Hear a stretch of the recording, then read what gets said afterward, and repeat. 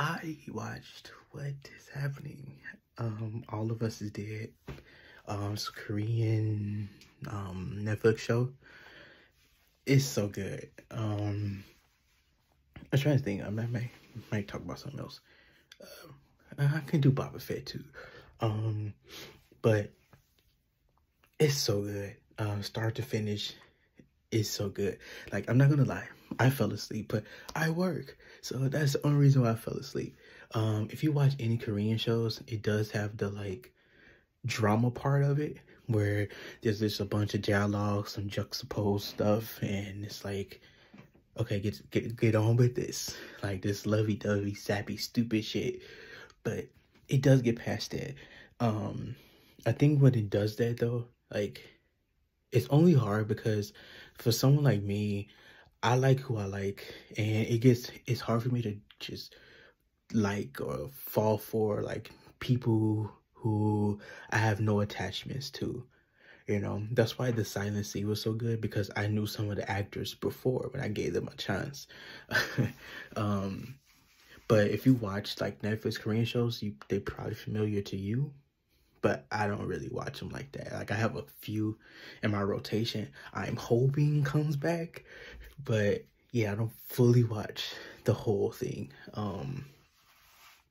But it's so good. But basically, it's a zombie show. It reminds, like, the premise reminds me of like 28 Days Later. And like, in a way like that, and with Train to Busan. Like, that's the best way. 28 Days Later makes it Train to Busan. Because like we get some information about it, like we did 28 Days Later, but it's very much the same realm, the same vein of Train to Busan. What's funny is they actually reference Train to Busan like 5 times. But it's really good. Like, it's good to see too, like, because it starts off in a high school and then it just trickles out from there. And it shows like it's realistic. It's not like some parody of a zombie genre. Like, this is easily one of the best zombie things I've seen. Easily top 3 zombie things I've ever seen. I will compare it and put it against anything.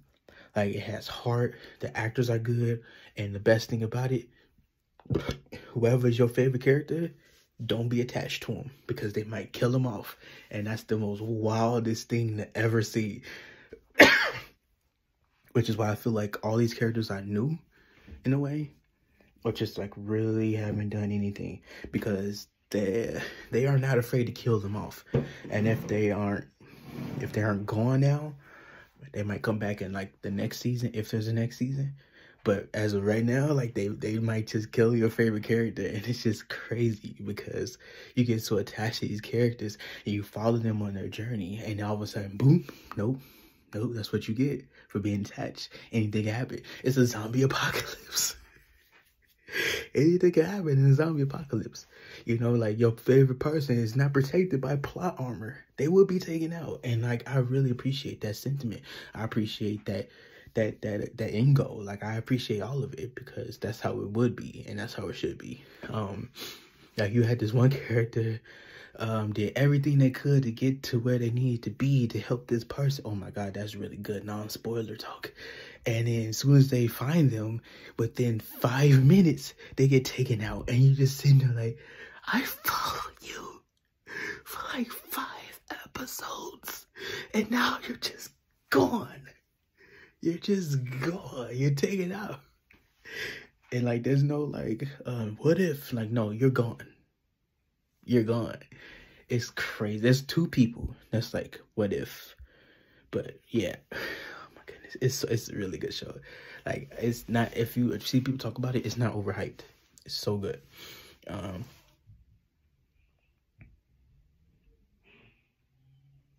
Might have to end this. But yeah, so very quick review on All of Us Are Dead. I'm not gonna do Boba Fett. I'll do it next time. Netflix Korean drama.